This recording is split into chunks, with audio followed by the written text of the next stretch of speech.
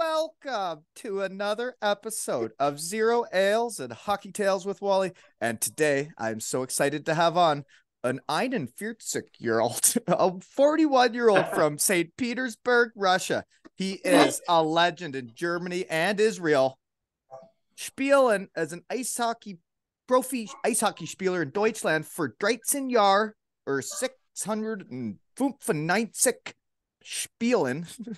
Perfect. Played 13 years pro in Germany, lacing up for 695 games.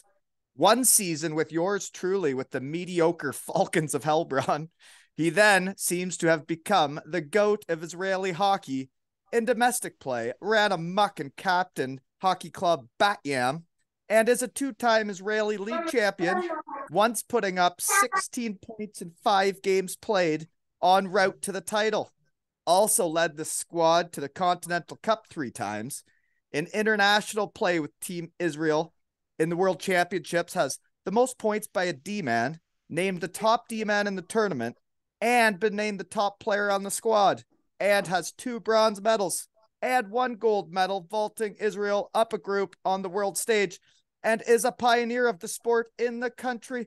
Welcome to the shed, Michail Kozhevnikov. Thanks a lot. Hey, too much honor. Too much, man, too great big to list. see you again, man. I didn't know you did all that stuff. What else? Yeah, Enjoying life. that is awesome, man. I haven't seen you since I get into how we know each other. I haven't seen you since 2013 in Heilbronn, That's Germany. Right. That's right. It was my last year, actually. Yeah. Yeah, so you didn't play the next year. How did you decide that? Because you only played, it looked like 28 games that year. So was that your shoulder? I can't remember. No. It was my groin. I ripped or abductor. I don't know. Yeah, it's abductor. That's how you call it, right? So I ripped it there at the beginning, and then in the later season, I got back. Yeah. I got back on the ice, but yeah, no, it was not only because of that, obviously, but just more thinking about what's going on. Since that I've played already for 13, 14 years, so I was just thinking. It was time. Yeah, kind of. Yeah, I was 31. To be honest, like when I think back, it's the best age for a demon. Like when you you have the experience, you have everything you need. So you can only perform. But for me, for my personal experience, it was like, yeah, maybe a good time to change. I don't regret it. It was good because I have great 30, 40 years. So when you stopped playing, what did you stop to do? What are you doing now? Well, yeah, I right now we have my family. We run actually there was one of the reasons also we run the company, which has nothing to do with sports, but we run the company. What's the company? We do like healthcare. We treat elderly and sick people. So okay. we have home cares and daycares. So how big of an operation are we talking? How many employees? Quite a lot. Like we're not so huge, but we have like around 40, 45 employees. That's enough to do. So what do you got for a family? Who's over there? Who can I hear in the background? My wife Lena and my daughter Mia, and you might hear my dog barking, but he doesn't hear a lot. He's 14 years old. So, hi. What's your name? Mia, and sprechen Sie Deutsch or English? Ja, ich spreche ein bisschen Deutsch, aber ich vergessen viel. Oder? Aber gut genug. Ja? Ich spiele in Deutschland for 6 Jahre. In my lastes Jahr mit dein Vater. Pretty good, eh? Yeah, super. So when you say you stopped playing, though, then all of a sudden I see all this Israel stuff happening, man. You look like a legend. And you know what's funny is I've had a couple guys on that have played in Israel now, Phil Bushbacher and Jesse Michail, who are legends over there, right? Yeah. And now I see you're like the real legend. Oh, yeah. It's It's really an interesting thing, to be honest with you. Like, well, first of all, you have to realize that okay, with I had a couple injuries in the end. That's also was one part, like starting off the company on one hand with my family, which I want to jump in and not being, like fifth wheel, Yeah. Yeah. like with 40. It was that So time of your I life to quit. get I quit. involved fully. Yeah. Of course, yeah. So I quit that. I had to take care of my body and my injuries because the last, yeah, of course, was also a factor. In the last years of my pro career, I had a couple. So, like you remember, it was around 30 games in the last season. So it made me think. It Yeah. made me think how far and what's gonna be, where I'm gonna be, and yeah, and my dream, like my very first interview, pretty similar to that one. This was when I was 18 because I have Jewish roots. Okay. And when I was 18, I was asked on the radio what I think would be a cool thing in hockey. And I said, with 18, I still have the stage. And I said, honestly, like I said, it would be cool to race some hockey in Israel. And it was just maybe it was just an illusion, a vision, I don't know. But when you're a professional player in Europe or somewhere, you have to go with the IHF rules, right? I couldn't play it, any team or join Israeli hockey. So after I quit, it took me a while, like a year or two or something, and then I thought, okay, let's see what they have there. What's going on? How do they play hockey there? What kind of hockey? What leagues? What's the structure and all the stuff? So I got in touch with some people, and pretty quickly it became a great adventure. Yeah, and it Actually. seems like you've had some great experiences and you've got to really live by getting to do that. But like for me then, this Jesse Michel just came on and he went over there. I think it was just this year, and he raved about it and he said that's Israel hockey is going places, and he said he felt so great that he could be at the front end of it. But like you've been doing it since 2014-15, man. Yeah, it's lots I've seen. Yeah, and that's where I see the difference between it's still 7 8 years, so you see already really some good steps in the right direction. Lots of things to do, lots of stuff. The mentality, the stuff. But you have to imagine, there's desert, and all of a sudden you see rinks, you see guys, you see passion, you see guys going at any time. Either it's 7 o'clock in the morning when I call my friend, where are you? And he's like, I don't have time, I'm practicing. Well, what? So they drive through a whole country, and they practice at night at 11 or something because it's the only ice cream they can get, stuff like this. So there's So how some many rinks would be in Israel? well, right now they have okay, there are rings and rings, you have to understand, but if we go from normal rings, which we know they have the normal size. There is three rings. They have a new arena right now since 2 years, I guess. Is that the one They in have Tel two great. Aviv or whatever? It's close to Tel Aviv and Netanya. At what they have two good normal size rings, and they have in Metula the Air Canada Center, which is very older, and but it exists for a long time. And they play the usual games in playoff time because of the normal size. And they have a couple smaller rings in different cities, so guys and young hockey players, I can heard of the play Air and play. Canada Center in the Max Beerbrier episode. Exactly. Yeah. Yeah, yeah. We never met with him, but I know a lot about him and probably about me. And yeah, he's always in touch also with Israeli Hockey Federation. Yeah, It's a small world to get talking around your shed, eh? that's right. That's right. And I didn't know anything about Israel. I didn't know anything about Israeli hockey. And man, I'm a fan. I heard the people running the league over there are shed guys. I hear they're great guys. So keep up the Yeah, good work over there. Right. yeah. Well, they will. Yes, they have lots of goals. So it said that you played in 2022-23 for the Stars of Israel. So you're still not retired. Come on, I mean, that's something. Yeah, it was a great trip, but like.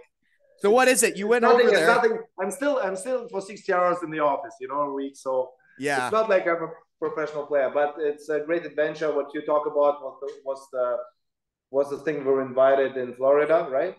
It was in Florida? Yeah. Oh, I didn't even know that. So it It said was you played against Egypt, Chile, Venezuela, exactly. Mexico. Exactly. In Costa Rica, or was it no Puerto Rico? Yeah, there was a it's Latin American Cup which takes place every time at the facilities from Florida Panthers in Florida in Fort Lauderdale. So we were invited the first time. We were invited there. Yeah, it was a great experience. That sounds like a blast. Yeah, it's cool. It's pretty cool. Actually, in 3 weeks there is another one. And you do it with your brother too, right? Yeah, we do it together. Yeah, it's That's lots of fun. That's fun. We never used to play together in the professional time, so now we enjoy it a lot. Yeah, and in 3 weeks there's another great event in Israel, by the way. The legends from like former legends, you know most of them, like Fetisov, Slava Fetisov is doing that. He has his own team, own brand, who's traveling around the world to promote hockey. So he has been already to Israel. It was an event, and now in 3 weeks there is an upcoming event. But this time there will be also the former NHL players who are gonna Are make a coming team. to Israel to play? Yeah, yeah. Ah, that's cool. That can get a buzz going and get some more kids playing, right? Yeah, yeah. That's why they do that. They want to make some promotion, make some good things, Grow so the kids watch game. that. That's cool. Yeah. But also, of course, that's more.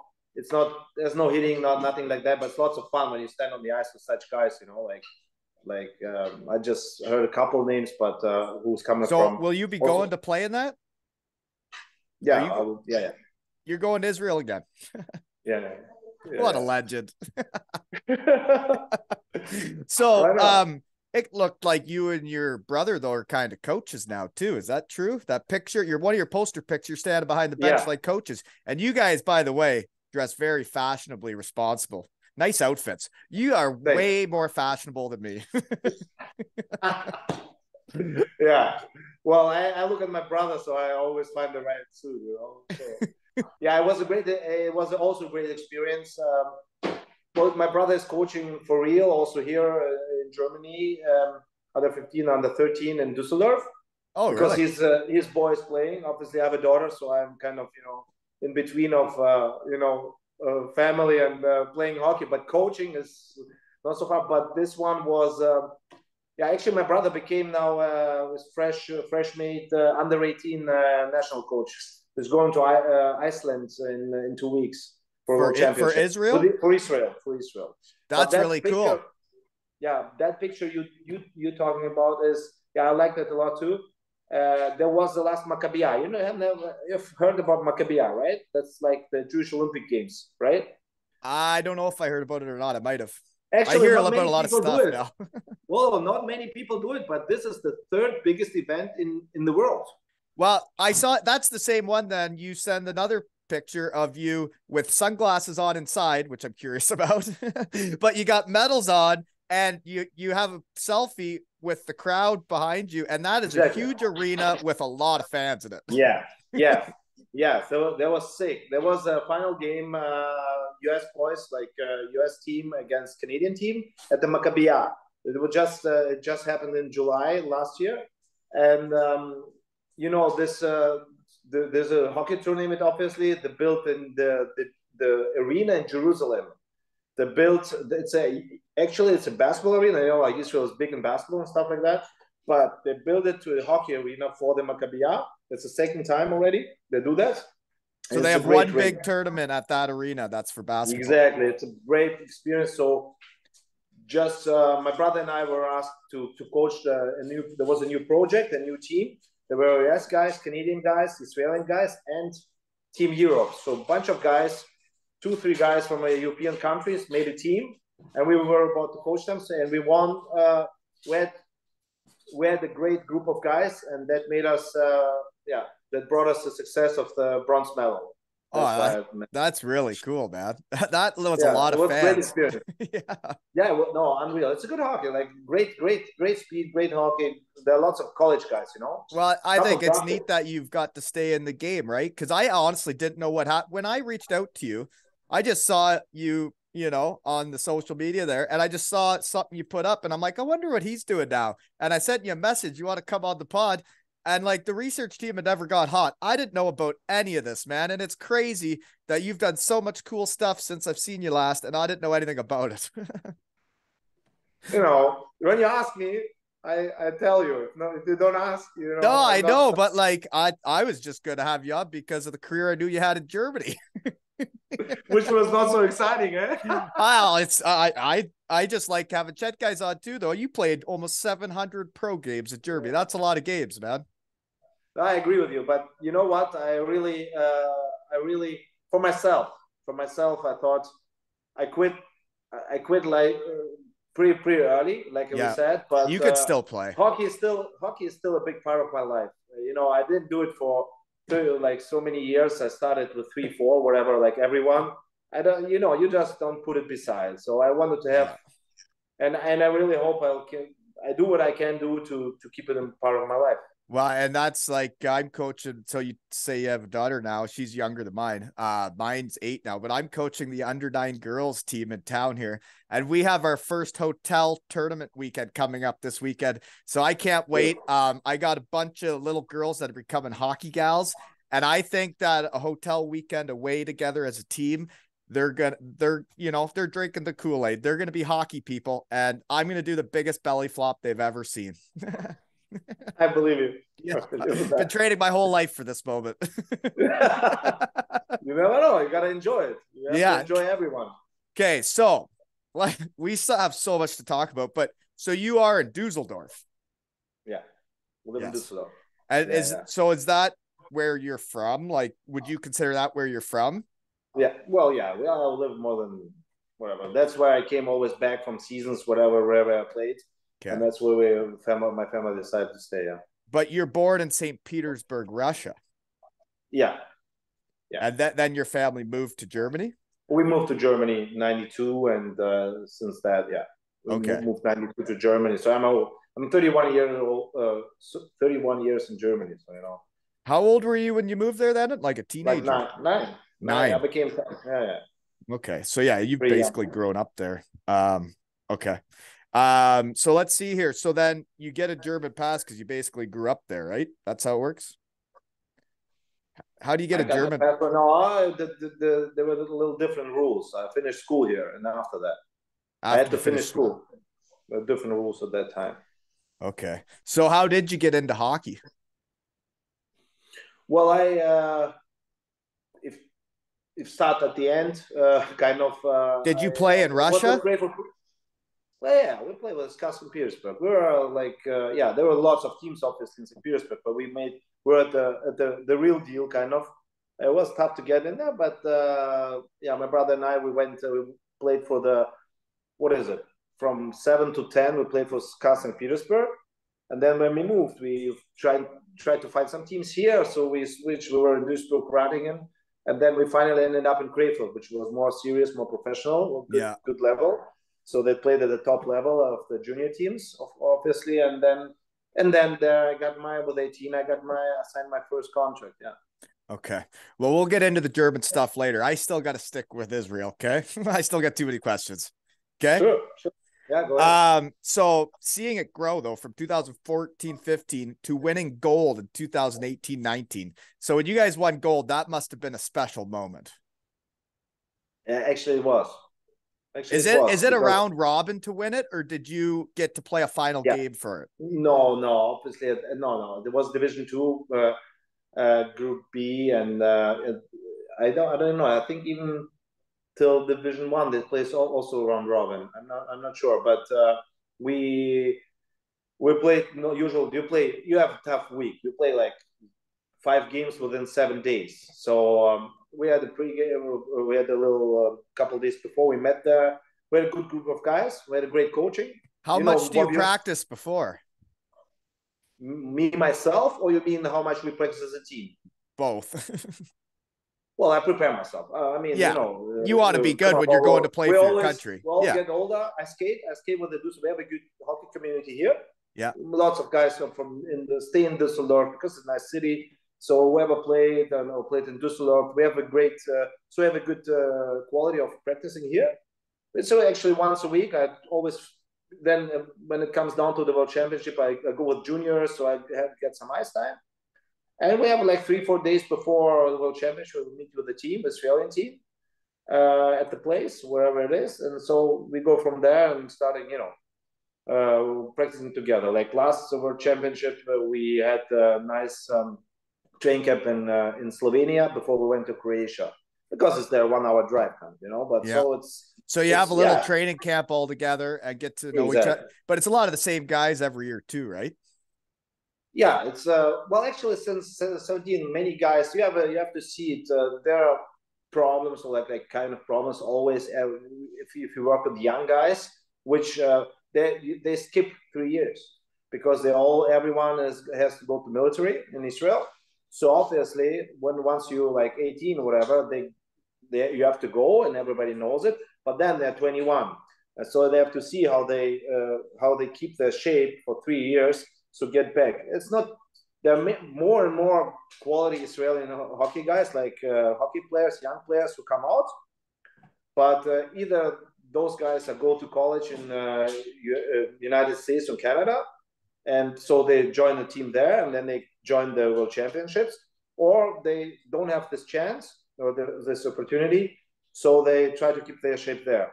And then you see so many guys, like say like 5 to 10 guys, always stays the same, because they probably finished the college, finished the military, and now they can always come, or and then you have another line, let's say, so you have always like 3 lines, decent lines, which you can make. The 4th line is usual young players, really young players to collect experience, and then so that's how team comes together. My thing I got asked about, because that's Max Beerbreyer talked about this, about the military 3 years, right? Because he got sent to jail for not doing it. So, I mean, they all know they have to do it 18 to 21 when they live there, right? But so you have your past, was like when you fly in, do they ever say you got to do 3 years of military? I'm told. So once you're old enough, then you wouldn't have to do it if you go to get your passport. Your question is Max had, when he went to Israel, they told him he had to do the military, but he was trying to be a hockey player, right? And he didn't want to do it or something, right? So he ended up going to like military jail. Yeah, many guys, but he was younger, right? Like how old? Yeah, was right. He was the age that they have to do it then, I guess, eh? Yeah, I guess so too. I don't know exactly. Right. So then I guess they don't play hockey for 3 years then, right? No, they're trying to find a solution. So it's like the sports company kind of, so they do the stuff they have to do, the mandatory stuff, and then they get off for practicing and stuff like this. They try for good players who's needed from the federation, from the hockey federation, to try to find solutions. But it's not. You have to see that this is a special case where a country is not obligatory military. Yeah. It's different, right? It's a different life that like you have to do it for 3 years. Like you don't get to choose. But the army is needed there. Right. So it's not like, and it's an active army. Right. It's not like, you do theoretical parts. So, and everybody knows it, and and everybody's got to be together in it. Yeah. They have to go. So the other thing then, well, did you guys have fun then after you won gold? Like, I know it's not a final game where you win it, but you must have had some fun, eh? Yeah, I didn't send you that pictures, actually. I regret it now. Yeah, no, it was a great time. It was, you could still send that picture. You could still send it. Lee hasn't, I just sent Lee the poster pics today, so you got time. Yeah, we'll get it on there. All right. Okay, I'll find it. It was a great time. I just want to mention we also all great coaching. We had Bobby Olik as a coach. Bobby Holik was your coach, eh? Yeah. Number 16 for the New Jersey Devils. What a player. It was a great experience to work with him. And meet him there. Where did you win? Where was that? In Mexico City. Really? The experiences you've had, for playing for Israel is so cool. I tell you. I'm a big Israel fan now. You should be. It's join in 7 weeks. There's World Championship in Madrid. Oh, that's cool. The very so you're first going one to was Madrid in 7 weeks too? Yeah, why not? hockey. Right. It's hockey time. That's hockey, baby. That's what's fun. That's That's what's fun. fun, man. Yeah.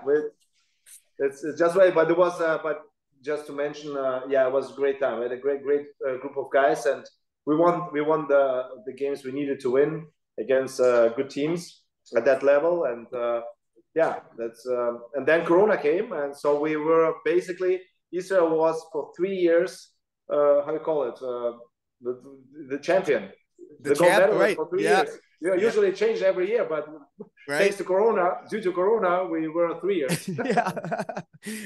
But now that you go up a level, it'll be harder, eh? Yeah, definitely. But you know what? We have, like I said, we have a couple guys who finish army who come back now who couldn't join us last year's, and we have a good coach. We have the right guys, I guess, coming and be able to come and join the team. So I think we have a good chance. We have a good chance. Well, this is other thing I thought was neat when I looked at who you played to win to get promoted. You played Georgia, and I've had on guys recently where the research team gets hot and I see Georgia flags beside the players, and that's cool that they're playing hockey in Georgia too. But then you also played North Korea. Yeah, twice already. I didn't know they had a hockey team. Yeah, you know what? I can tell only good things because I really was I was excited to see them too. But I saw them joining the tournament, the very first one, New Zealand was in 2017 in New Zealand. That was my first time I played in North Korea. Great guys, and they're giving the best, and they have really decent players there. I mean, really, really good things. Of course, like the depth of the teams is different, but once you step on the ice, the cool thing is it's about hockey. Yeah, it's just hockey. It's just a sport, and you just enjoy it. And it was good games. It was good games. So you also went to New Zealand. Wow, cool. So you New Zealand, Mexico. You be the right guy. They have like a bunch of guys. They have like 20 guys are right-handed. The first time went to the ring, watching their practice, I'm like, what? I've never seen so many guys at once who are right-handed. Maybe they only give them right-handed sticks because that's what they got. That's what they learned with. I'm sorry. Maybe they just had right-handed sticks, so that's how they learned. I don't know. Yeah, I heard different opinions about why that is. Maybe because the very funny one is because they're in the south of how you call it. So. Oh, the southern of the equator. Yeah, so it's the other way. We have more lefties. They have more righties. Like the toilet flushes the other way. Yeah. My guess is they only had right-handed sticks, but I don't know. Don't want to be wrong. I don't know. I have no idea. That's cool though.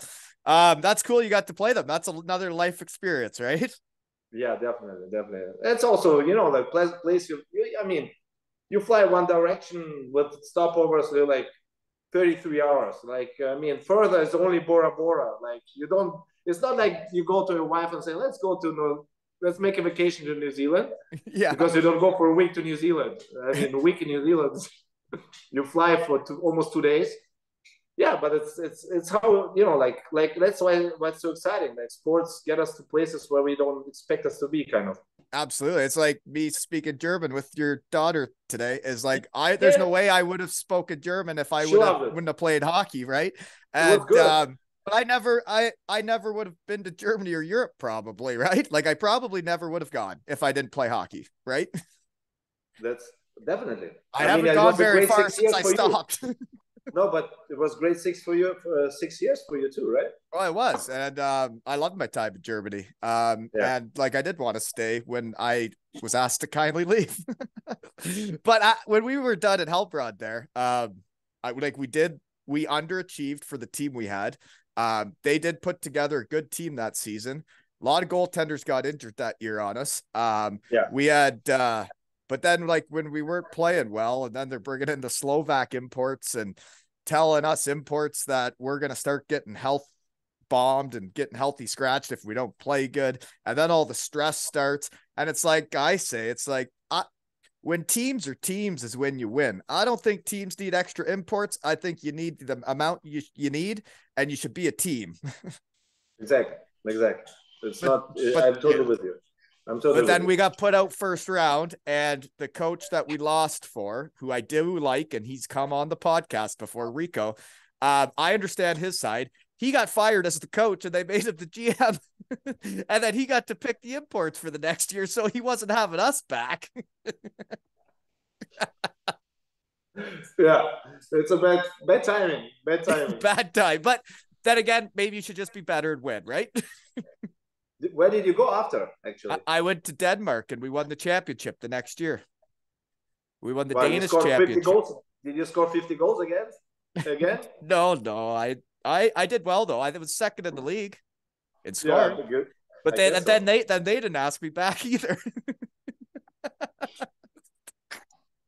But yeah, so then I went to Cardiff, and I had a blast. I loved it there, and then my knee went again. My knee went the second year there, and then it was over.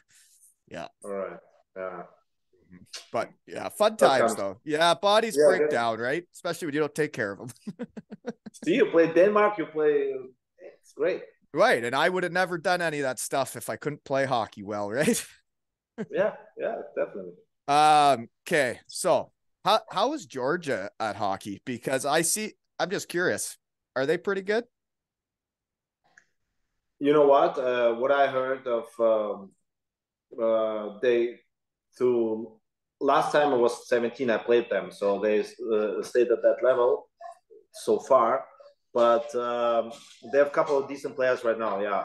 So they got stronger. That's why they moved up.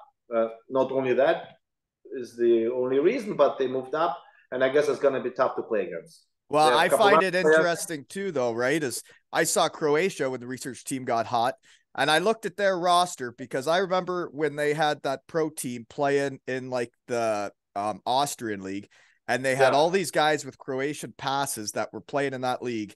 And then I looked at the roster nowadays, and every player was from that one town, and that's got to be the only place with a rink, right? So every player on their team was from that one town.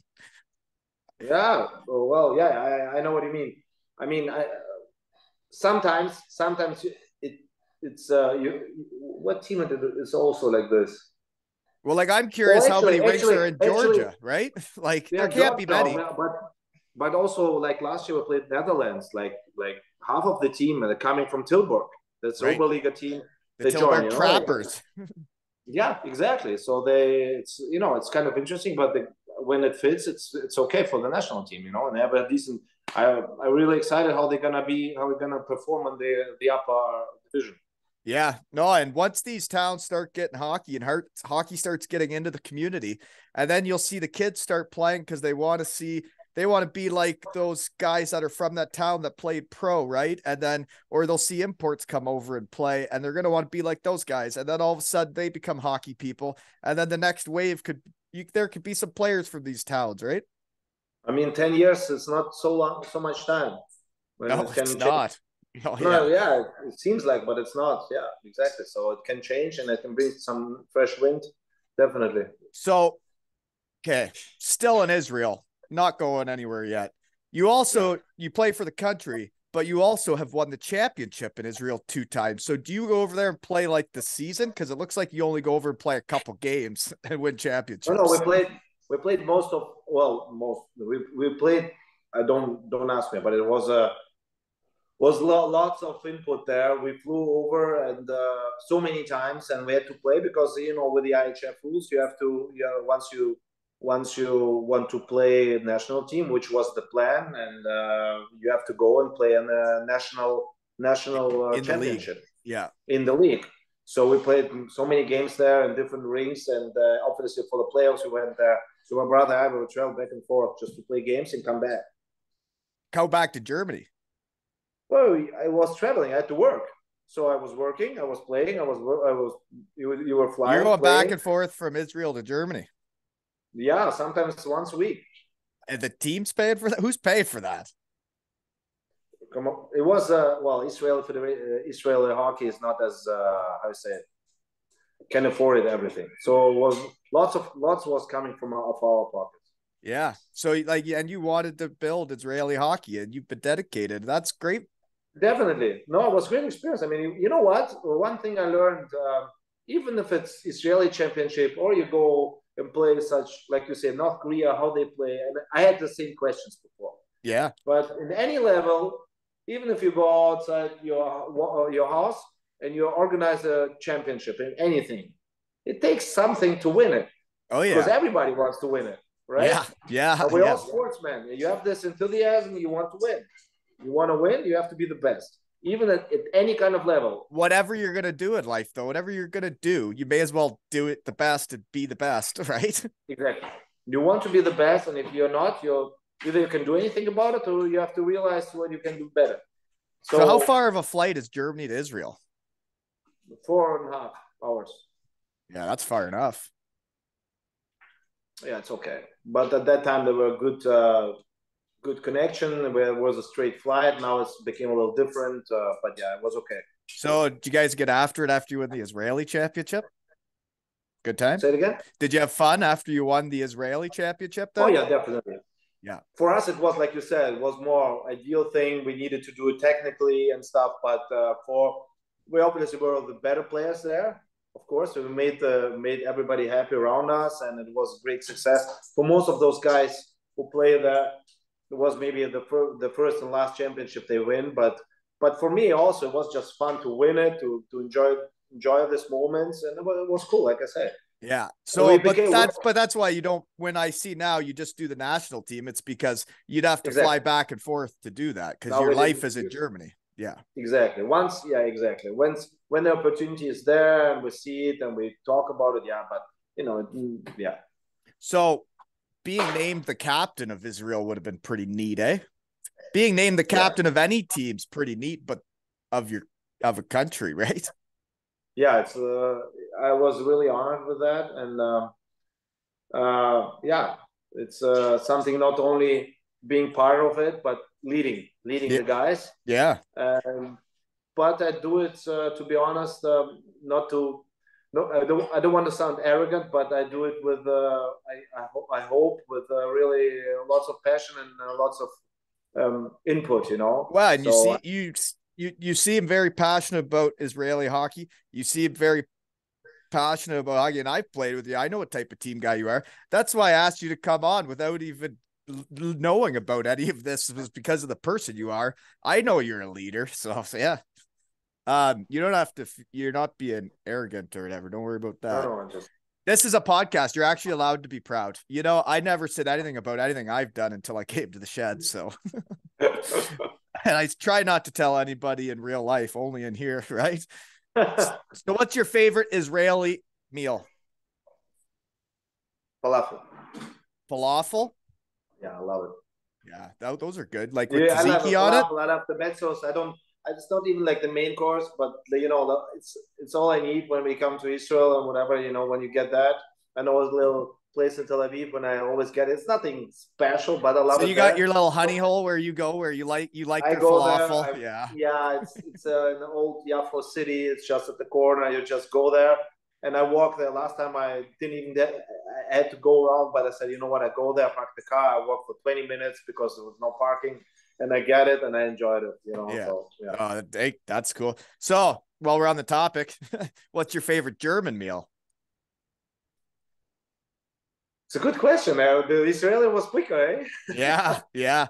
Germany, I really like the food. That's why I got fat and they asked me to leave.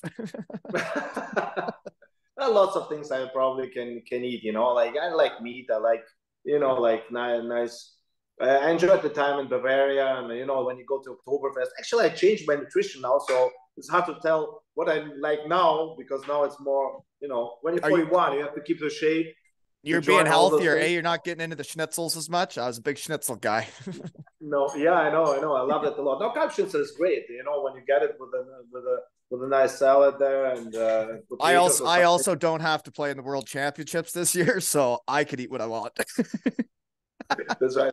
So actually, I look after it right now. It's just since a couple of years, and yeah, you want to have fun. When at our age, you have to take care about your body. If you don't.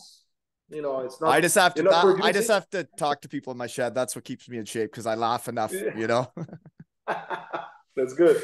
Okay, so you also played in the Continental Cup 3 times. Israel gets into the Continental Cup then. So is that when you win the championship, then you get into the Continental Exactly. Cup? Yeah. Exactly. So I think how'd was that it go? 3 times? I thought it was 2 times. Actually, I don't know. Three no. times it Anyways, looked like. yeah, we won 2 times. Actually, yeah, it was 3 times because one time. Yeah. That's right.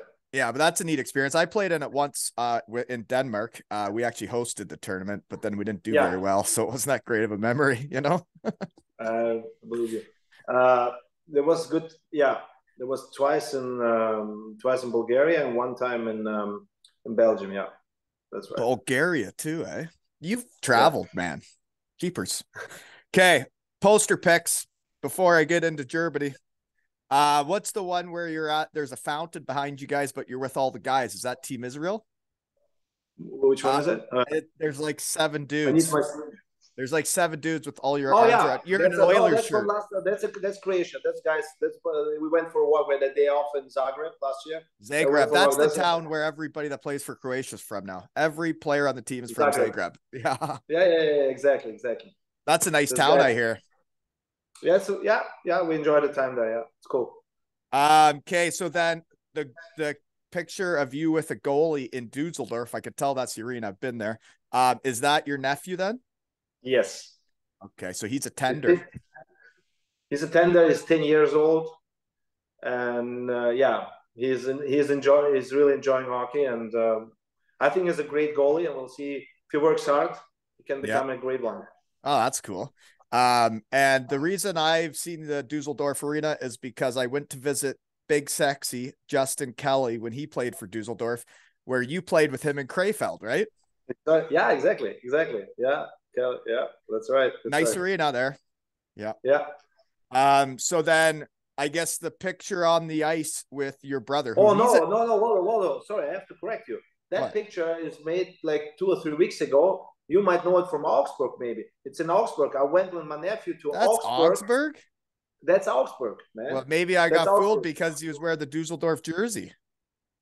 Because there was my nephew had a tournament there, under 13, I guess, or under 11, and they have a tournament there, so I went there because that was my first team I played when I was apart from home, when I was 19. So I joined that weekend with him. Well, that's cool. I've never been to the Augsburg arena. I thought that was Düsseldorf. No. I might have been drinking when I went to the Düsseldorf arena. I was off that weekend. Düsseldorf has a nice one too, yeah. Düsseldorf has a nice one. Okay, so then there's a picture of you with your brother. There's a few of them. Your brother must mean a lot to you, and you guys get to do all this stuff together, and then you work together too. Yeah. So he's all right there. And you're twins, right? And we're twins, yeah. So, but he's big. Yeah, I know. He's a big fella. Like you're not small. He's big. I gave him 50 minutes before I came out. Oh, so, he was already that much bigger in 50 minutes. You give him a little bit. So there's a picture of one kid on his knee and another kid or he's holding a kid and you're holding a kid. So those are your 2 kids then. So he's got one then. That's his nephew. That's my nephew. That's his son. Yeah, and I got my daughter. Okay, and then what else do I got? The Panthers game where there's Barkov in the background on the arena. Is that when you go for the Israel tournament then? You're just there? Exactly. That's from November. I think it was November, yeah. It was November in Florida. So because we were invited to there was an event in that place. So we invited, so we kind of made a nice picture. We thought it's nice. Yeah, no, it was a good one. And then the Stars of Israel poster pick where you're wearing the C as the captain. Those are nice uniforms, eh? Yeah, I like them a lot too. Yeah, I don't know who's making them. It's good. I like that stuff. Yeah, and like the colors go with the flag, right?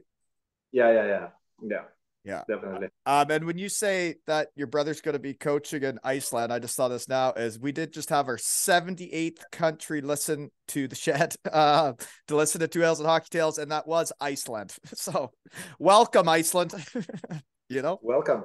Yeah. Cool. And now all the places you go, Jesus, we might end up getting more places, right? Yeah.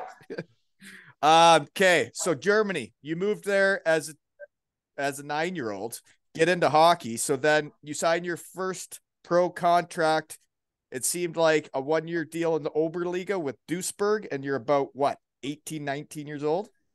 Yeah, 18 and exactly. It was this, remember this fur license stuff where you played the DL. That's an affiliate is what we'd call it here, an AP. Yeah, affiliate player. So you can play both teams, right? Exactly. So I was the whole season with Krefeld and played in Duisburg. So you have to practice with the DL team as well? In the morning I practiced with them. I did the preseason, I practiced with them. And in that time it didn't happen that they called me up, but I practiced with them. And at night I practiced with the Oberliga team and play with the Oberliga. Busy times, eh? It's a lot of hockey. Yeah. But when you're 18, it's okay. Yeah, right. Yeah, you want to at that age. It's not like you're busy. You're not busy. Yeah. Which is weird, like for my kid, because he is so obsessed with hockey right now, man. The kid is like, I've never told him once to shoot pucks. The kid is in the garage shooting pucks nonstop. I can't stop him. But like they only got 2 games left now, and it's sad. And one little tournament, and then his season's over again. And like you can tell he's not ready for it, right? Yeah. But you have ice all year, no? Well, he's going to play spring hockey, but that's not with his normal team, right? So he's going to be on different tournament teams, right? Where it's all fun, but it's not your team, right? It's not the same. Yeah, it's not the same. Not the same. It's not the same as being on a team all year and practicing together and grinding out, trying to win a championship together, Yeah. So the next year you went to Augsburg. So then you do get DL games. You also play in the German 4th League and you play junior hockey all in 1 year, right? That's what the research team found. That's I know that's it's quite incorrect because we played that. They had a team, the Young Panther. They played the Oberliga at that time. It was like Bavarian team when Biden played Klostersee. It was pretty decent league for a young team. We had a contract. There were like 4 or 5 guys who played there. We were all playing in the DL, and once we had a day off or there was no games in the DL, we practiced with the DL. We were fully on the DL team, but we also joined the team. You see on the games there, it's not too many, but we played in the Oberliga to support that team. It was a good concept actually because we were the leaders of the team with 19, 20-year-old. We had to play against really good players and good teams in Oberliga. And the Bavarian Oberliga at that time were like Oberliga Süd. It was very good, right? Tough. It was good league. And they'd have some imports too, right? They had imports. They had like Czech guys and stuff like that, like Canadian guys. I remember like teams like Biden or Klostersee and stuff like that. It was a good team. I know some players that played on those teams. I don't know back then what it was like, but now that I'm back in the hockey world and like I know people, an agent told me the Oberliga is paying now, like imports, like they're paying. Yeah. But yeah. Finally. Yeah, finally. It's interesting because like I've never really talked about this, but when I went to Germany as an import, I guess in 2007, I heard of what guys were making around the league, and it gradually decreased every year in that league almost. Like, but there'd be the few teams that pay, and then there'd be a big block of teams that really weren't paying guys that much money anymore. Once they found out they could bring guys over for tryouts, and then they could just send them packing and bring in a new one. It really, and then they found some guys that would come over on the tryout, and then they found some gems like Greg Squires, you little punk. But like, then they find a guy for cheap, and then they're like, well, let's do that next year. We don't need to pay the guy that's, done it before. Right. Yeah. Well, the different philosophies. Yeah. I don't really agree with this also, but they're also on the other hand, there's so many imports out there, right? Like, yeah, there's so many imports out there, and you have to see that once they give it a chance, I guess most of guys who are coming over, maybe still now like this, they see it as a chance. When you finish college and you play ACHL, wherever, and then you have a chance, you come to European League, and all of a sudden you play let's say it's second league or whatever, Oberliga. The best example for who is the Muck? You remember Muck? The brothers? Yeah, he played the National Oberliga. All of a sudden he ended up playing Berlin, and then they played national team. I mean, it's not bad. No, you can make a career over there. Good year in the Oberliga, maybe not well paid, but 1 year, 100 points, and you go. Yeah, no, and there is opportunity. You go over there and play well. And you know what? Europe is a different game than North America. It's totally different. Yeah, definitely. Yeah, of course. And some guys fit in better over there than they do in North America, right? But then again, now I think the North American game's more like Europe than it used to be. Yeah. Right? I guess the game changed a lot at all. Like, I'm still working for the DL, by the way. Oh, yeah? Something else. Yeah. Doing what? Well, there's a project which is similar, or like just the same. They started 5 years ago, like in Toronto Game Center. You know the Game Center in Toronto, the NHL Game Center where we watch the games? Yeah. Yeah, that's what I do here in Germany for DL. Really? Do you decide if it's a good goal or not? No, I'm not deciding. We're not as, I said, similar. We're not as far, but the project is there, and maybe at the same we don't do it, but we analyze. We have you do the work, you know, like you see who's giving the assist. It's the right one, not the right one. Oh, so you get the goals and assists right now. Well, you know, sometimes it's bad for years in Germany, man. They got the goals and assists really wrong on some teams. Definitely, no. That's what I'm saying. That's the game improves. So we're watching different aspects. You know, you see that you want to protect. You know, you want to do the hockey operations. You want to do the you want to protect the players. You know how the injury happened. You know, was it really by accident? Was it not by accident? Stuff like that. You know. Yeah, like and then they get into the suspensions and the player safety and all that. Exactly, exactly. Just making it more professional of a league then too. That's why the L became or becomes now, I think, 3 years. Also, the game here changed. It's real good. I had the game yesterday, the live game from Berlin against Ingolstadt, and it was a really decent game. It was a really, really good game, you know, like you see not too many things happened. Okay, yeah, we had one injury there, but, you know, things happen. You know, you see exactly, was it on purpose, wasn't on purpose, stuff like that, you know? Yeah, I never found Germany to be dirty, really. I enjoyed playing in Germany. I loved my time in Germany. That's all I got to say, right? You know? Yeah. I did want to stay, you know? Like, we loved our time there. By the time you're there 6 years and you can speak German and, like, you've done it for 6 years and, like, it almost feels normal. And, like, that's, like, your home, right? It felt like that was life. Yeah. We lived there 8 months and we live in Canada 4 months or less, right? And that was life. Yeah. That's right. Yeah, same was for me. Yeah, same was for me, but because for about 10 years I was training around. I wasn't in Düsseldorf. I only came for summer, so it's basically the same. And like when I look at your time in Germany, you were at Bremerhaven a lot, which we haven't talked about yet, but you did switch teams quite a bit, right? You were up and down between DL and DL2 a lot. Exactly. Yeah, it was at the beginning. It was because of this fertilizer stuff, which gave opportunities to decide where the player goes or not. And there were times where I decided when I felt great and I didn't want to, you know, being at the L, convince somebody if I'm a good player or not. You know, sometimes you fit in a team, sometimes you don't fit in a team. And it's just a question of, you know, like you say, management, coach, whatever. You know, oh, there's so much to it. Yeah. Maybe you don't perform really because it doesn't fit you. It can also happen. So, yeah, but it was like about 2-3 years for one team. Yeah, for one club. So after the Augsburg year, though, you go to Straubing Tigers for 2 years, and that's back in the second league. And I saw Bill True was on the team way back then. That guy was there a long time, eh? Yeah, it was a captain. It was a great guy. Yeah, well, he's a great guy. Yeah, I've met him. He is a great guy, and he's always around the Landshut squad and Straubing squad. He's a legend of Bavaria. But the other guy I saw on your team, just because I think it's funny when the research team gets hot, is just to look at last names, and then I try to figure out Norman Batherson. I'm like, I've heard that last name before. I think I've heard that recently. I'm like, I think there's a guy in the NHL with that last name. And sure enough, I click on him and it's his son playing in the NHL for Ottawa. Hey, genes are a thing, folks. It was a great player. It was a great guy, great player. Number 19, I remember. Yeah, he had a lot of points. It looked like a player. That's the old man. No, really pro, really professional, like super pro. Dusseldorf's a nice city. Where in Dusseldorf are you at? I just know like there's like the coast there, like the downtown area where there's we're close here. Yeah, well, it's called Nordrhein-Westfalen. You know, it's the northwest of Westphalia.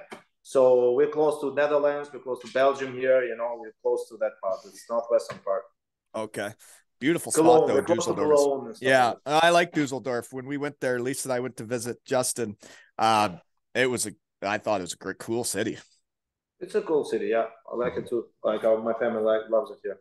And then Straubing would have been a smaller town in the second league, and that's a nice town too. I've been there too. Right? Which Nice. one? Straubing? Straubing?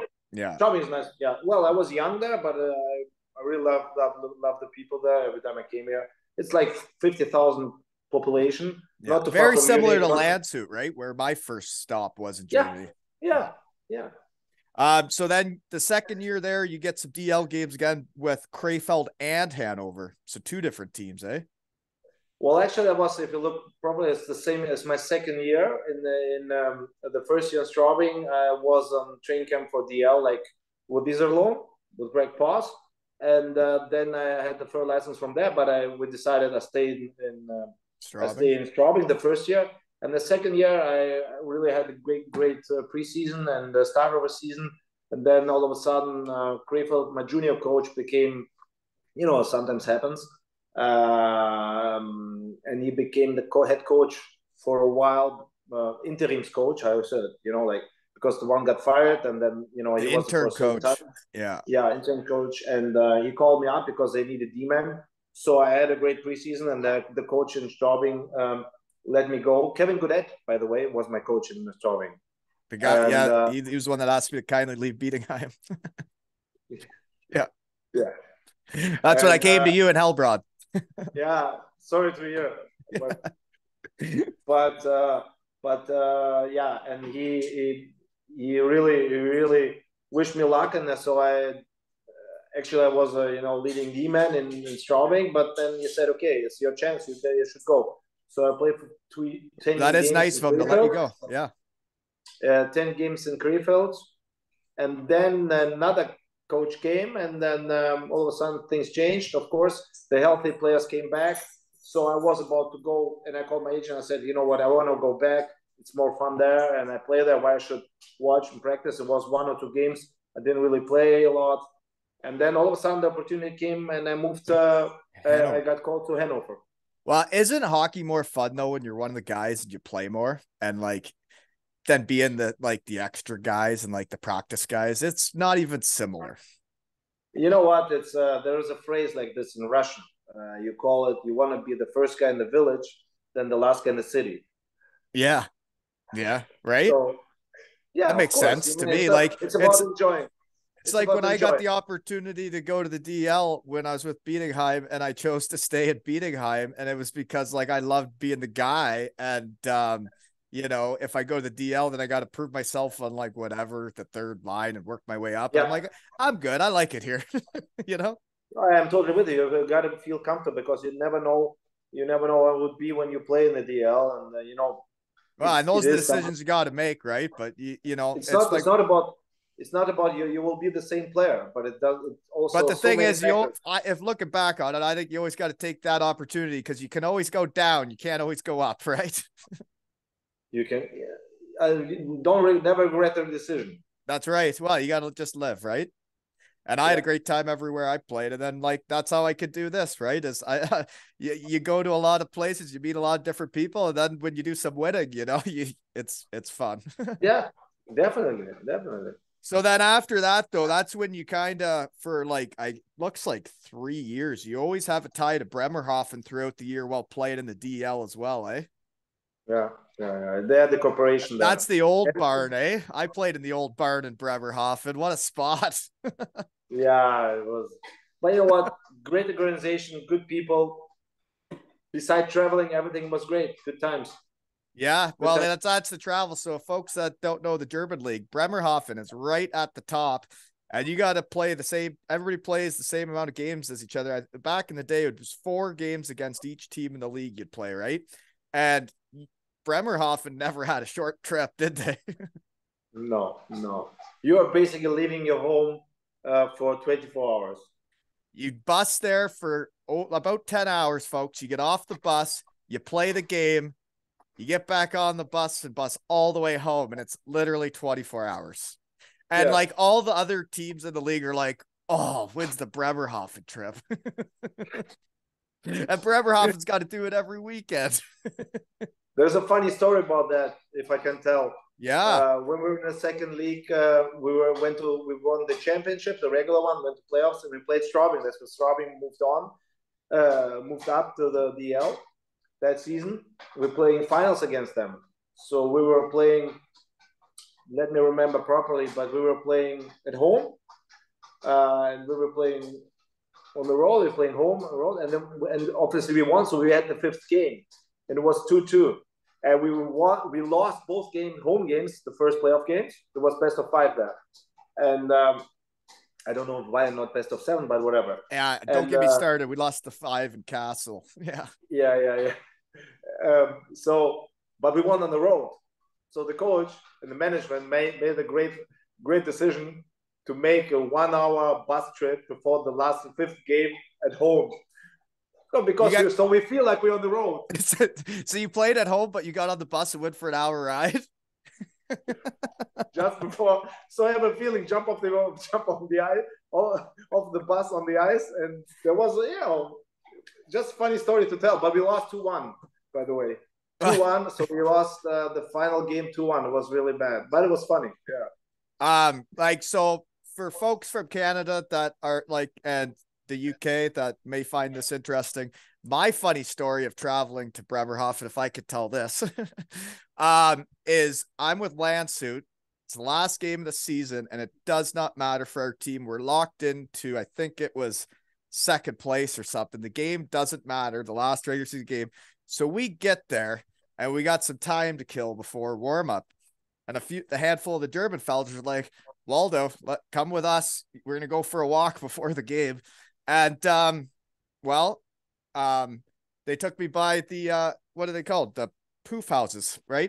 Where there's, say, someone standing at the... It's called red light district. Red light district. That's what it's called. And we went for a walk through the red light district before the match. And being from Canada, you don't see that all the time. And I was showing up to a hockey game ready to play, and then the fellas walked me through there, and I'd never really seen it, right? It was a memorable day. It was funny. Thought it was entertaining. It was a funny pregame walk. I've never been on one like that before, right? You get prepared. But yeah, that was one of my funniest. You can at least you can refocus. It's just, because I'd never seen anything like that. But so other guys you played with, though, I want to bring up was when you went to Hanover during that few years in Bremerhaven. You played 48 games in the DL 1 year. Stefan Robitaille was on that team, played with me at Bietigheim for years. Oh, yeah? He's a beauty. Great. Yeah, he's a good D-man. Now, he was 42 years old and he still had it. And he was playing as an import. And we talked about how many imports there are in the world, right? Yeah. Well, great. Yeah.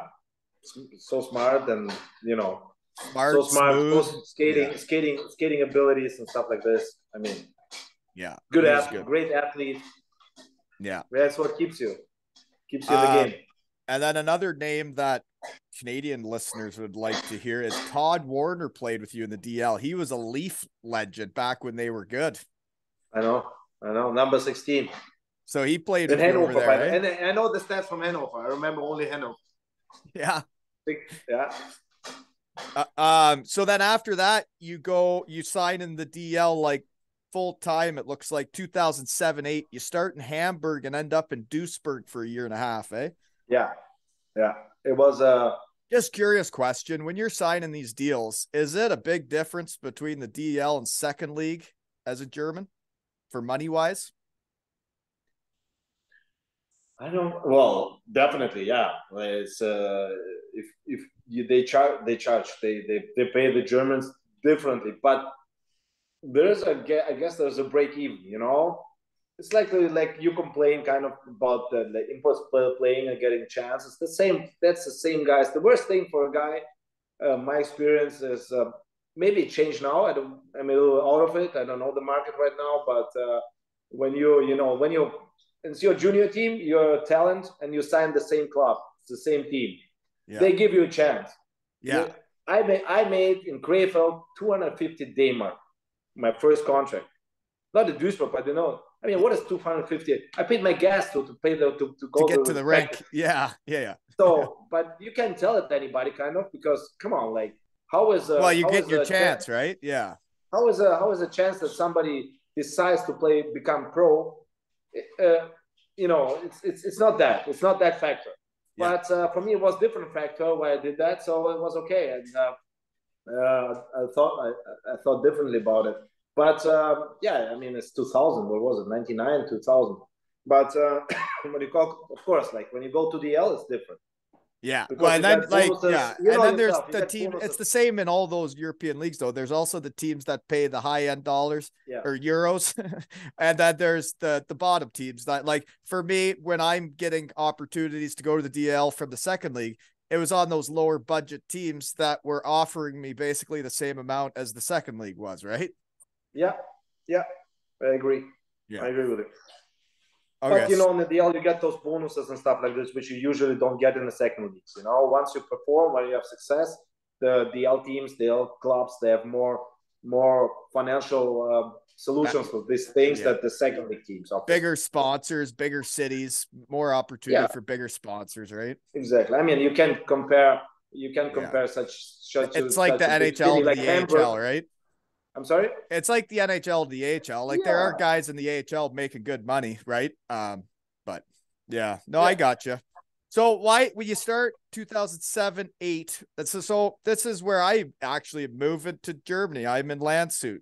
So you start in Hamburg, and you switch to Duisburg. What goes on there? I had a bad start in Hamburg. To be honest, I switched. I thought it's a great chance. I mean, it's a great place to live. I mean, Hamburg is a beautiful city, and great. I've been there a few times. It is a great city. I mean, it's a great city, but also everything around sports. Everything's done. You feel like you're in NHL. They were in this Anschutz group, like Berlin and LA Kings. This Anschutz group, you know this one? He's the person that owns all that, right? Berlin, LA exactly. Kings, and they had the Hamburg team. So they had Hamburg Freezers, and it was a great thing for me. But I started really bad, and I had in Copenhagen. Well, first of all, I got some infect when we went to training camp, and secondly, so I had to fly back from the training camp to rest. I got some virus, whatever. I couldn't practice, and then we went to Denmark. To Copenhagen, to Denmark, and we played a tournament there, and I got a bad cross check against my head, so I got a bad concussion there in the game. So it kind of throws you out of a couple games on the preseason and stuff like this. You don't really get a spot. And when a team's kind of starting the season, right, the coach might not know what the lineup's going to be, not where the D are going to fit, what the PK is going to be, the power play is going to be. And when you're missing those games where the team's finding out what exactly, that's hard to then get into it, right? I missed the bet. Yeah. It was a bad, just really bad timing, but whatever happens for a good reason. Finally, I ended up like Peter Dreisaitl, the father of Leon. I worked with him in Bremerhaven before, and then he called me. He called me to Duisburg, and it was a really quick decision. I went to Duisburg, and I had the best year at that time because I had around 20 points in 40 games, and in the DL, and it was a great season for me at that time. And hey, I don't want to be, but I wasn't called to the national team, which I was the first time. I was really disappointed about that because it was 20 points in 40 something games as a D man in the DL. Like from the old German defenders, I had the most points. Yeah. But that's the other side of the coin. When you're in a team like that, which is not in the first top spots in the on the schedule, whatever in the ranking. Yeah, no, and a lot of times in hockey, for people to get noticed, you have to be on winning teams, right? But exactly. So you played for Draisaitl too. I had on the Ravensburg fellas that won, the Auslanders, the imports, and they loved playing for Draisaitl. And then I found out that he wears 29 because of Benny Thompson that we used to play against, right? Oh yeah, yeah, that's why he wears 29. 9 in Swansea, right? Perfect. Genau. Perfectly said. Yeah, he was a great. To my mind, I really liked to play for him.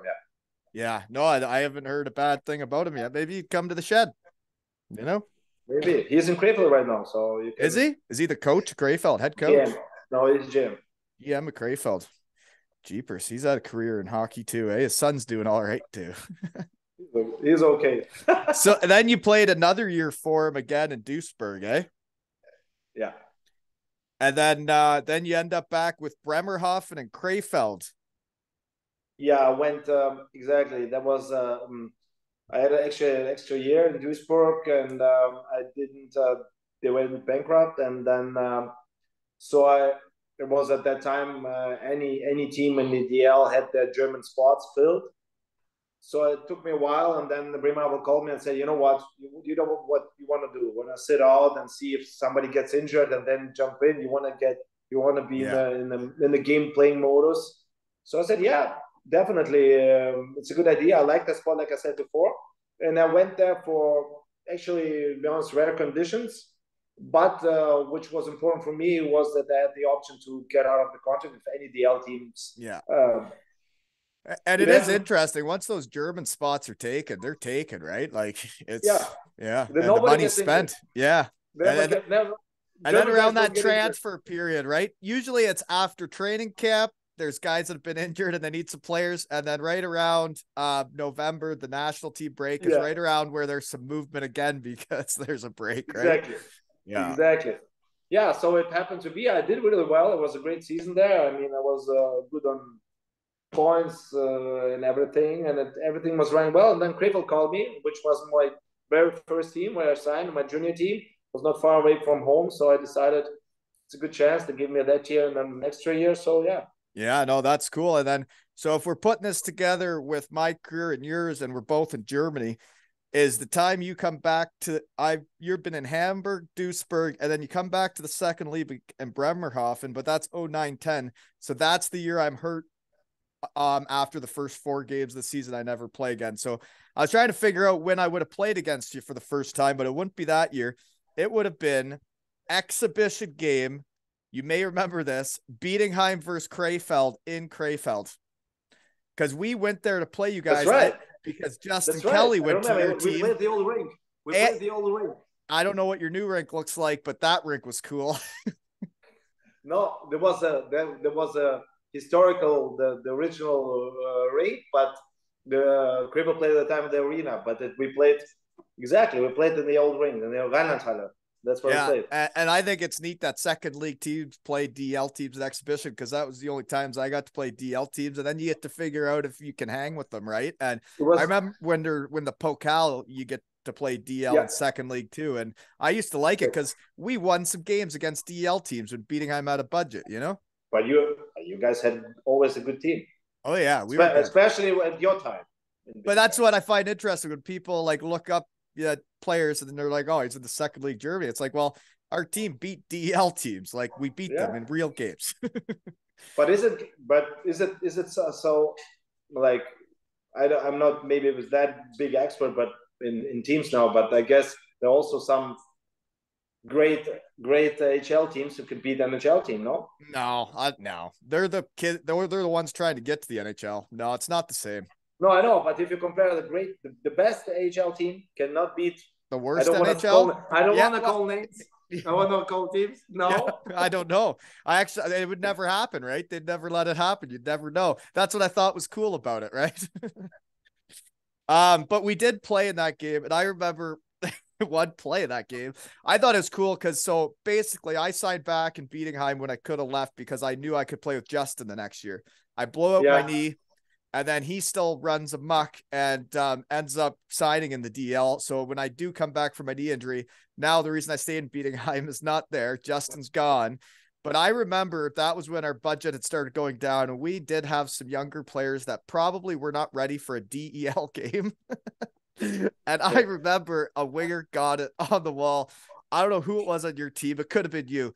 Hit this kid so hard. I thought he was dead, man.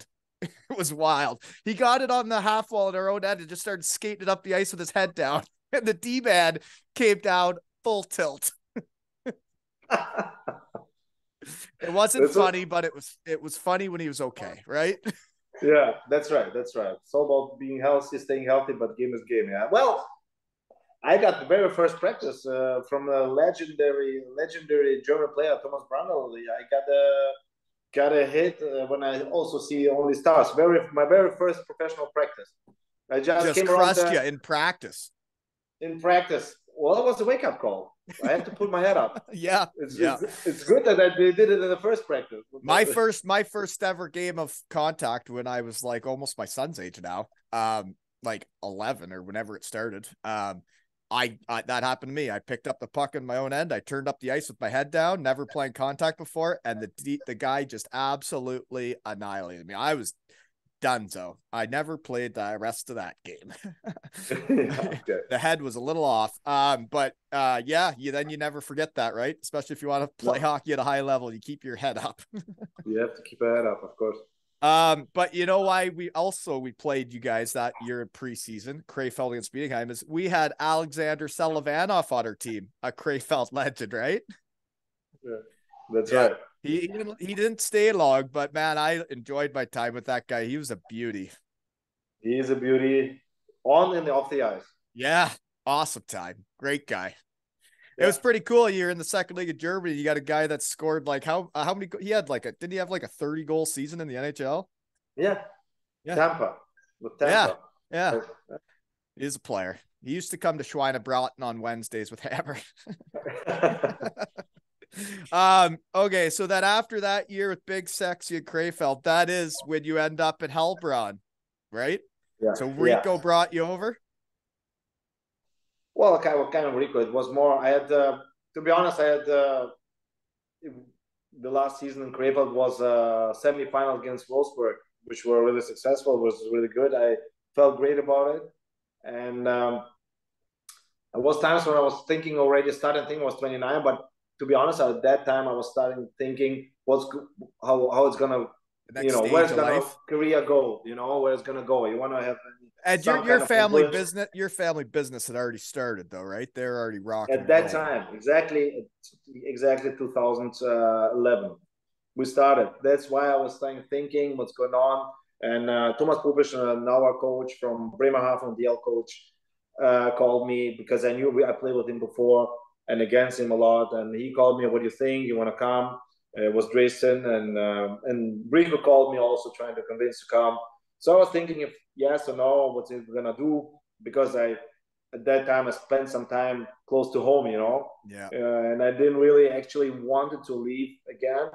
But my wife was studying at that moment and stuff like this. And I said, okay, still have, let's see how it goes. I heard good things about Heilbronn.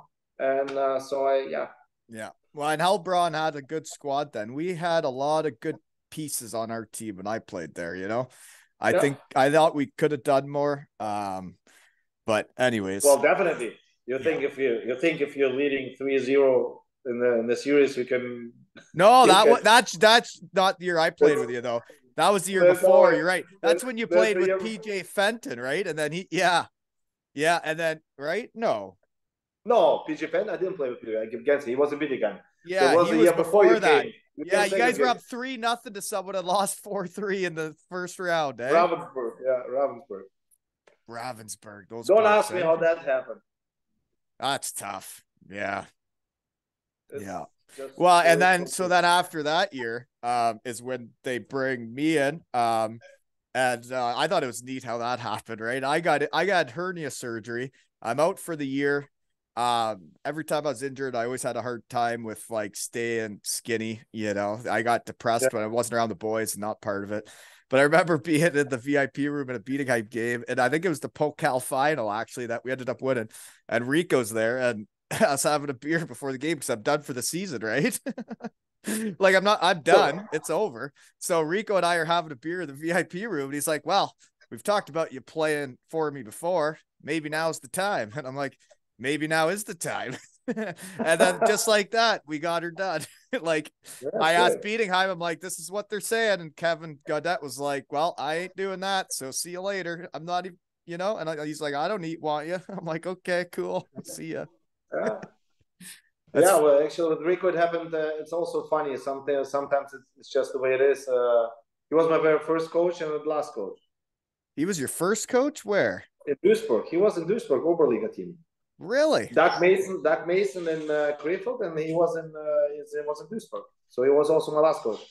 I really liked Rico. I thought he was a good coach. I thought though he did have some pressure to play the young kids in Heilbronn, especially that last year he decided like they were going to penalty kill and play as much as everybody else. And it was like, man, you got all of us sitting here too much. Probably.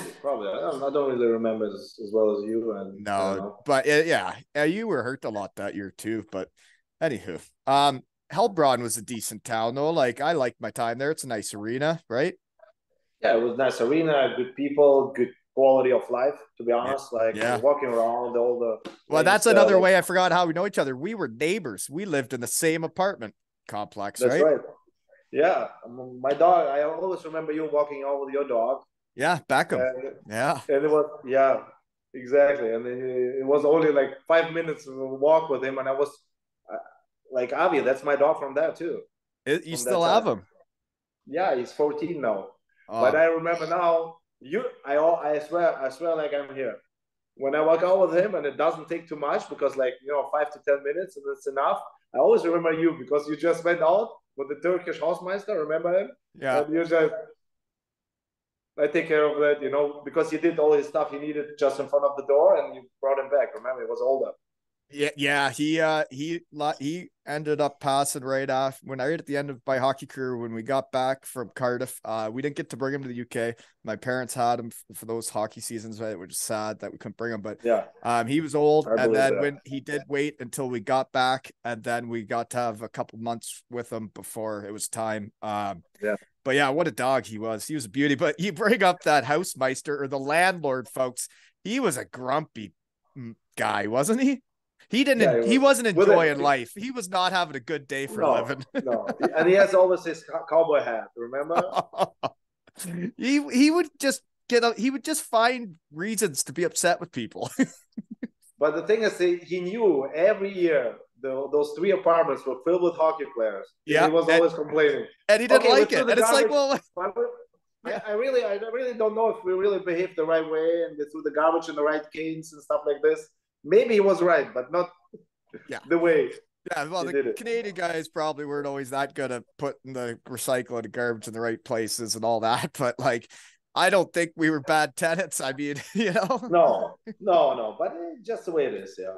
And then again, right after hockey games on, say we play on Sundays, Sonntag, right? Knocked. When you do play on a Sunday night and say you win, sometimes fellas get back to the apartments and want to keep having fun, right? Yeah, that's louder for a Sunday night, right? But that's hockey. You got to do it. Sorry, Hausmeister. Right? Well, so then I guess still at the year we played together, we did get put out by Schwenningen. 5 games, right? Yeah. Which, hey, small world. Remember our goalie Alex Westland that year? Yeah, of course. Yeah. So he's the goalie coach for the Detroit Red Wings now.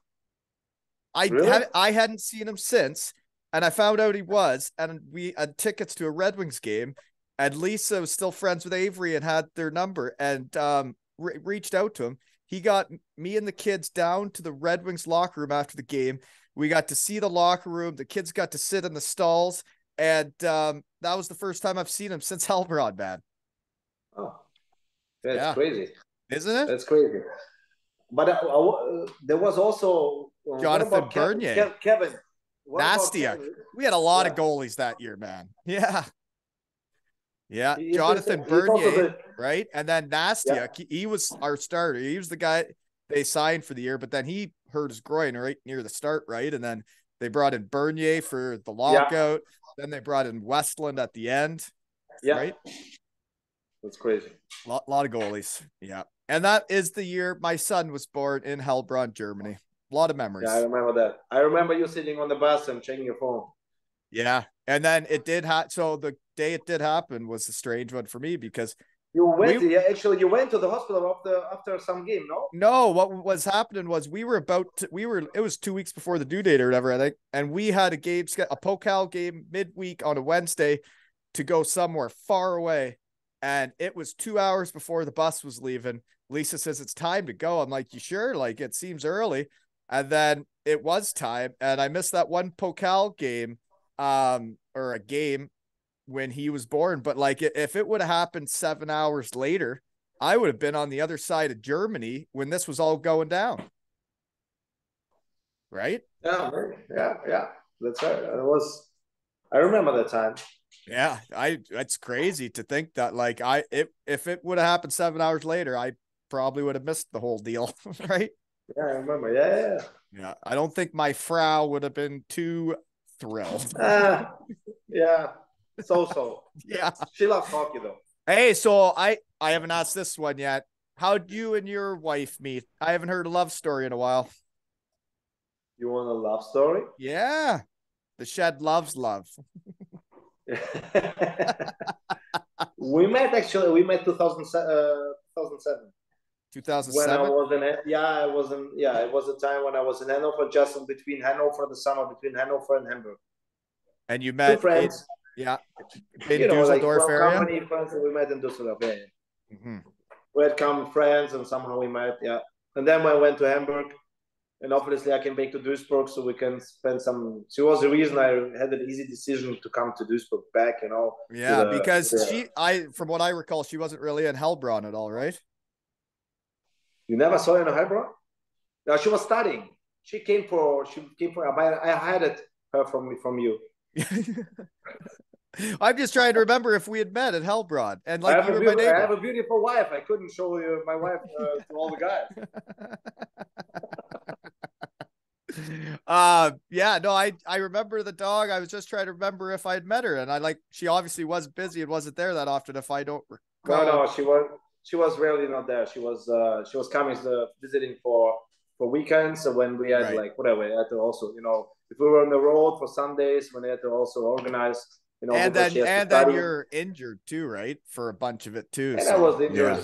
Yeah. You don't want to spend time with an injured hockey player, no? No, they're a mess, aren't they? Depressed, sad. No fun. Not fun. Being hurt's the worst part of hockey. Rehab for five hours, something like that. No. Puke. And all the boys are out having practice, having fun, and they come off smiling, and you're sitting on the trainer's bench. Just sad. And the coach walks by, and when you're ready, when you get healthy. Yeah, putting the pressure on you, like you don't want to play. Yeah. Always. Yeah. Always well, man, I don't know what else I got other than I think it's very impressive. And what you've done in your hockey career, and then what you've done for Israeli hockey, I think is just. It's stuff that it's ground roots. It's stuff that never gets forgotten, right? It's I think you and your brother are legends of the game over there and always will be. And but like you had to put in the effort. You get what you put into something, right? You get out what you put in, and that you guys were willing to like kind of put up some money to do the flight back and forth to become able to play for the national team and then to win a gold medal. And do the things you guys have done. And now they have a pro league in Israel that now I'm interviewing players that have played in Israel, right? That are from the USA or Canada, crazy, right? Isn't it? Yeah, it is. When you do something, you have to do it for yourself and for fun. Then with no expectations. When you do you know what? That's exactly what I'm doing right now. Nothing to regret. Having fun and enjoy it. Yeah, life should be fun and do things that make you happy and do them right, and do it with passion. Exactly. Yeah. Exactly. Well, I can't wait to see how you guys do in the World Championships. Yeah, you can join it. There will be a link, definitely YouTube link for the games. It's in 7 weeks. Wow. So I will probably jump on my spinning bike and do some later on. Because I haven't practiced yesterday because of the game, and prepare myself. So it's how far away? 7 weeks till Madrid. Yeah, but then you also go over to play with NHL stars before that in 3 weeks. Is that right? Exactly. Celebrity. Yeah, I have to prepare myself. What's neat for me on my side of this is I reached out to you just when I saw a random picture about your work at life nowadays. And I got curious. And I'm like, I really like that guy. He was a great teammate, a great dude. I wonder what he's doing now. I got to reach out and see what he's up to.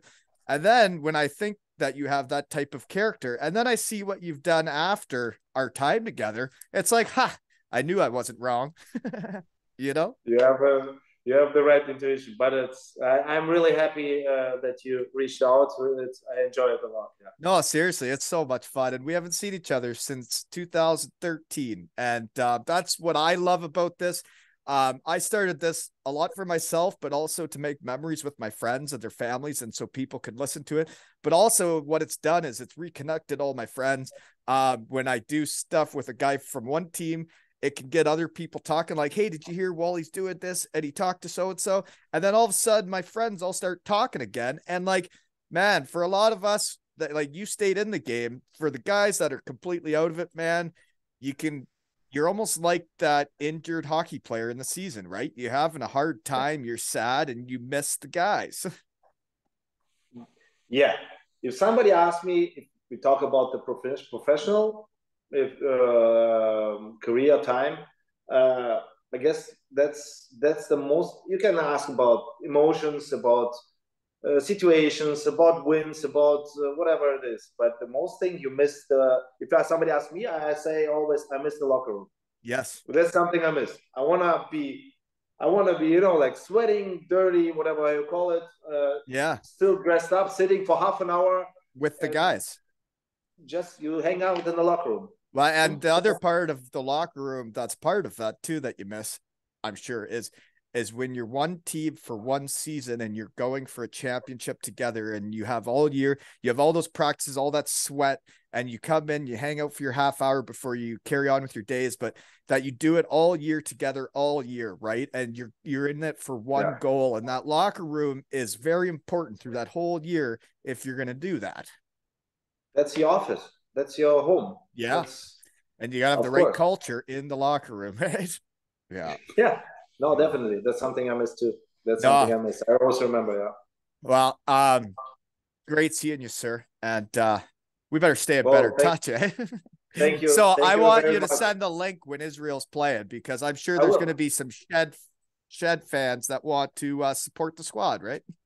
Yeah, hey, let's keep in touch, and if maybe you want some interview between games. Hey, be so much fun, man. Yeah. Where are you're going to be in Madrid? Yeah, let's do this.